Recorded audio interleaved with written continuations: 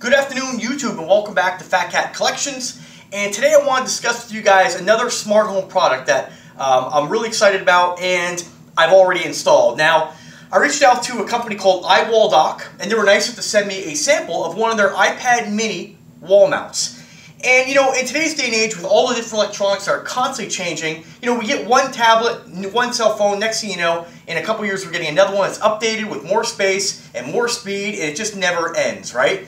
So we have all these devices laying around, and for a while now, being that I'm really into the whole smart home stuff, and if you guys haven't seen my other videos, check out my playlist, Smart Home Series. I've been outfitting my house from everything with smart lights to smart plugs, to camera systems, to environment monitors, which should be coming here in the not too distant future.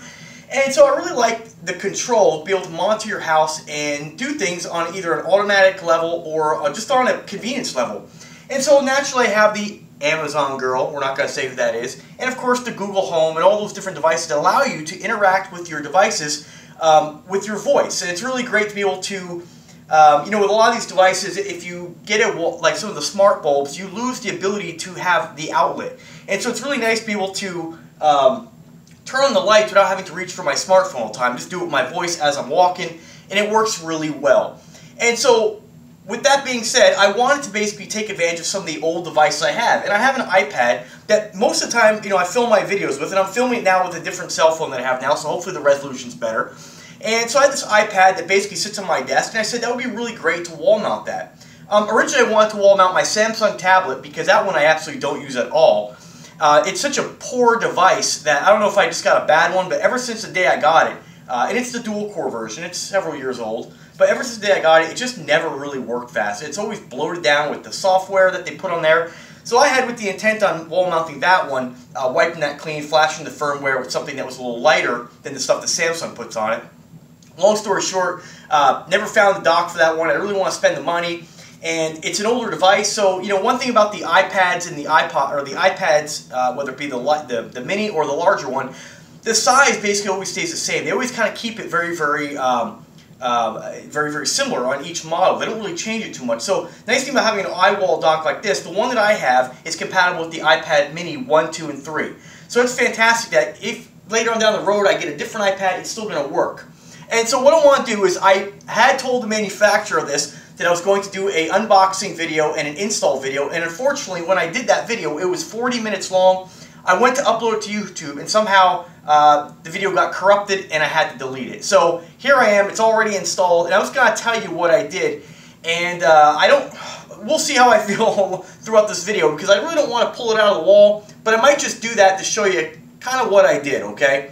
So naturally the hole's already cut, and I'm going to discuss with you a couple tools that you're going to need for this. Before we do that though, I'm just going to show you the box. You guys know I never really get too excited about the box, but here it is, the Iwalldock. Again, this was done for the iPad mini 1, 2, and 3. They make two different versions, one that just basically keeps your device in the wall, and it's more of something that's going to be left in the wall and not really moved. I opted for the one that actually charges it and allows you to remove the device very, very easily, okay? And so it basically comes with a couple things. You get naturally the wall mount, and this is available in several different colors. And I'm not going to be able to show you the colors because on camera you really don't see them all that well, but I will put a link in the description as far as the ones that are available where you can see nice pictures online. Now I did opt to go originally with the mahogany version of this because I figured it would match the fireplace, but the manufacturer said, you know, it's not one of our big sellers. We sell a lot more of the black and gloss white, and they have a stainless steel also is going to go with, because I have stainless steel appliances. However, on this particular wall here, I opted to just go with the gloss black, and the reason behind that, and I want to show you real quick, is the fact that the iPad that I have is the gloss black version, and so I wanted the iPad to basically just melt right into the trim ring on this. And so naturally, if this was a white one, you'd have white here, or you'd have your carbon fiber they make, your aluminum, your brushed stainless.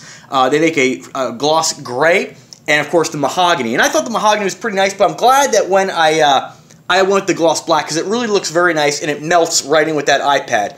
The other thing is, once I got the sample of the mahogany, I have to tell you, the picture online is a little bit different than what the actual sample looks like. They made it look more glossier online, and the actual sample's not. Not to say it looks bad or anything like that, but I'm just glad I took the manufacturer's recommendation and went with the gloss black. And I just want to say thank you, Iwalldock. It's really, really generous of you guys to send me this and share with my subscribers.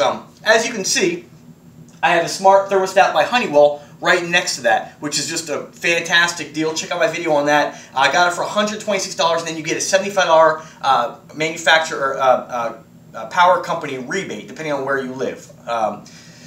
So without further ado, let's just show you what the items you're going to need to actually install this. It's very, very easy to install. And one thing I really like about this particular device, and they don't mention it on the site, is that it's shallow enough where you can install this directly over the stud, which is kind of a concern because had this device not been able to do that, I would have had to offset it and not have it centered on the wall. So this device you can put within sheetrock, in between the studs, or directly on the stud. So you can really put it wherever you want.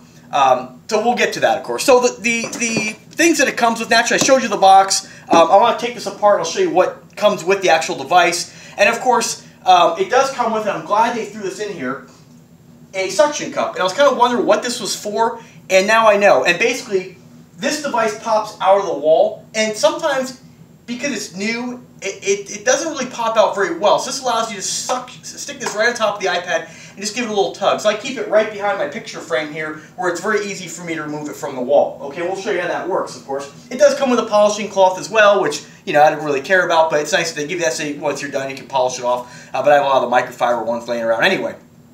So, without further ado, let's discuss what tools you're going to need. One, you're going to need a tape measure. Okay? Common sense, right? You're going to need a screwdriver, Phillips head.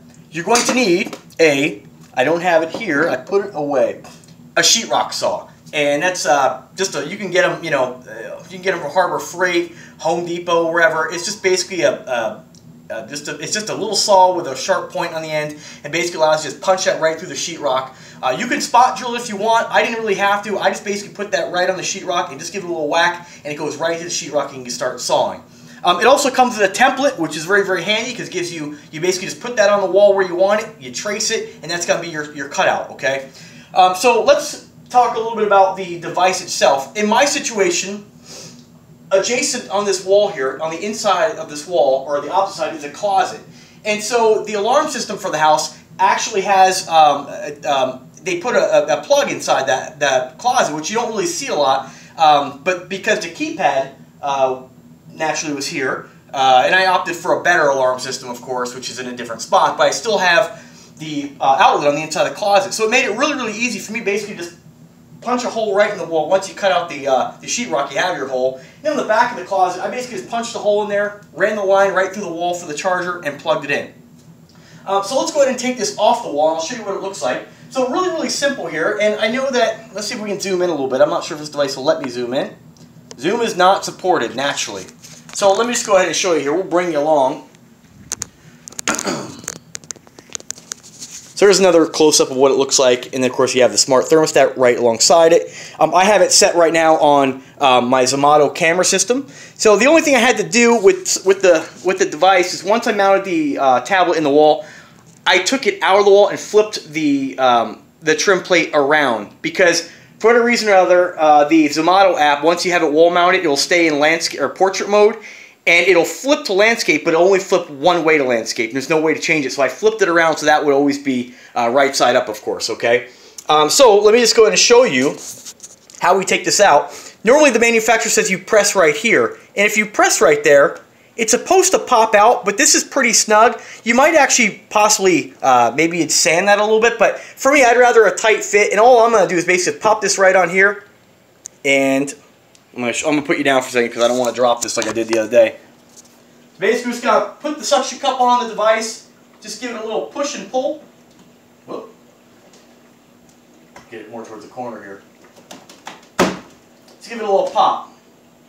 Now, that definitely popped out a little harder than it has previously, and I think probably as this device wears in, it'll probably get a little better, but it's not something I'm going to be removing all the time. But nonetheless, it is something that you might be able to sand down the inside edge, possibly, just to get that to maybe not be so snug, but again, you want it to be a little snug. You don't want this thing popping out, and the whole idea for a wall mount is so you can, you put it on the wall. Most of the time you're going to leave it there unless you want to take it around the house.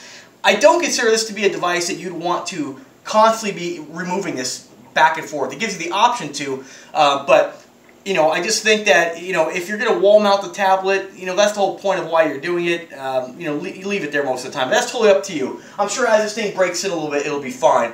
And I think, you know, because it is plastic and the heat is on about 68 degrees, I'm sure there's a little bit of expanding and contracting going on based on the time of year and the temperature in the house. So that is just something you have to deal with.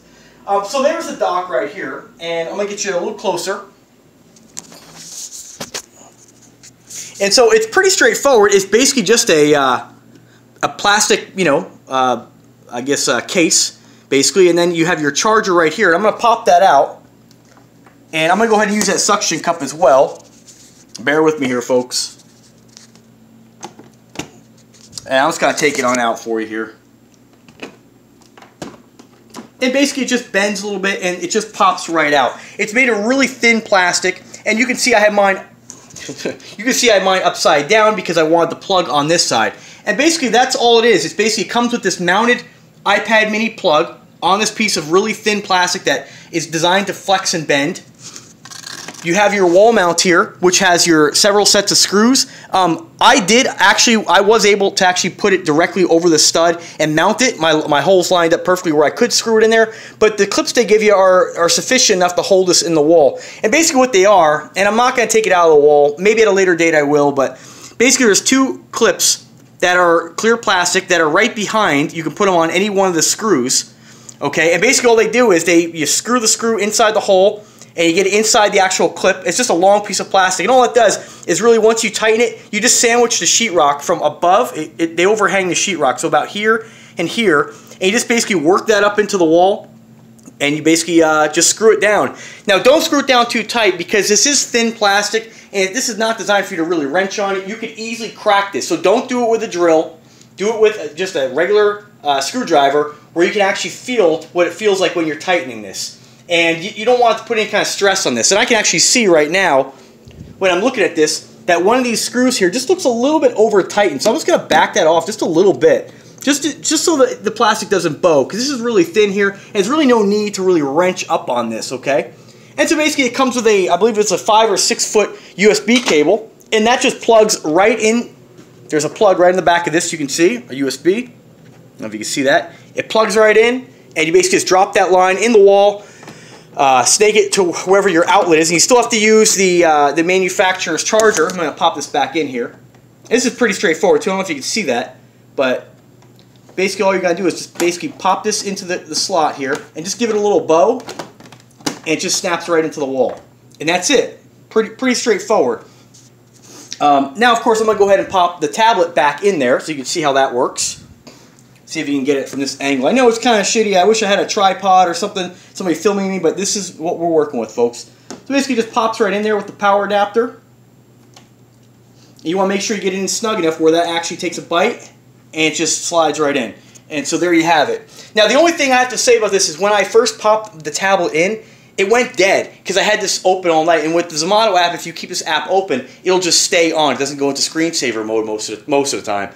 And so I actually ran my battery down, and that could actually hurt the iPad. So you don't want to do that, especially if you have an older iPad. Had a little bit of a tough time charging it back up, but make sure that you're naturally plugged in and that you're receiving a charge so you don't have to worry about any of that stuff.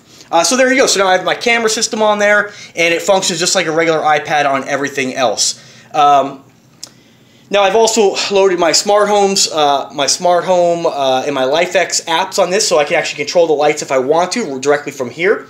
Which is a pretty nice feature. I'm not going to go into that right now. And so any app that really works on the iOS is going to be on the device and wall mounted. So it gives you a nice user interface to be able to play music. Because all my devices are Chromecast ready, I can actually just stream right from here rather than pull out my phone. I can say, hey, I want to listen to music. I can stream music directly from here to either of the Google Homes, to the Google Chromecast, or to the Google Music Cast. So it gives you a lot of control to be able to just do that. And what's nice about it is that, when I'm playing music around the house, sometimes, other people are in the house and maybe they don't want to listen to it. I don't have to hand my phone over to them or any of that stuff. They can just go right over to the wall, press the song they want, whether that be Pandora or Spotify, whatever you want, it'll work. So, or whatever's iOS compatible. And that's really about it. Now, the only thing is, if you don't have the situation for you to actually mount this where you have a plug behind the wall, and you probably won't. What you could do is very easily do something kind of slick, and you could actually run the line down the wall and drill a hole next to your box if you had a box there, and you could actually, I mean, you could put in a separate box next to it, where there's a lot of different boxes you get nowadays that are actually sideways mounted in the wall, so you can plug into it from the side. So a lot of different options you're going to have to look at as far as how you're going to get power to the device. For me, it was really easy. I just went right to the wall and plugged it in. And that might be an issue with you if you're, like if I wanted to mount one in the kitchen. It'd be a little bit more of a task in order to get power to it in some areas. You know, for instance, if I was going to mount this device right here, okay, I don't know if you can see that, right here, there's nowhere to plug in other than back here, and you're not going to be able to snake that down because you have tile there. So that could be kind of an issue. You don't want, you don't want to have to punch out from underneath and then have the wire hang outside the wall. That would look really ridiculous. Other options, like I said, if this outlet, if this closet wasn't there, didn't have an outlet, I could drop the line down the wall, and then being there's a fireplace right in front of this, I could just pop out of the sheetrock with a hole, and it wouldn't even really matter. Nobody's even going to see it. So it just depends on what you're comfortable doing and what you feel like doing as far as when you wire this thing up. Now they do make another option for this. It's a I forget the distance.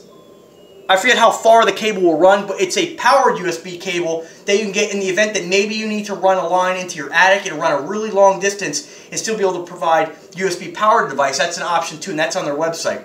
So I'll be doing coming back to this device at a later date. I just wanted to bust out a real quick review. It's unfortunate that my video got corrupted. I really wanted to show you me cutting out the sheetrock, but don't let that scare you. It's really, really easy. And like I said, I just want to show you here real quick. Really, really straightforward. This is the template they give you. It says Iwalldock. You basically just mount that, put that where you think you want to put it, or measure. Like I basically measured from the outside corners, found the center of the wall. I pretty much eyeball it. You could measure. I mean, it's pretty much straightforward. Put that on the wall. I traced it with a pen, and then I began cutting. And it's really straightforward and easy. So anybody can do it, and you just want to be careful when you are cutting.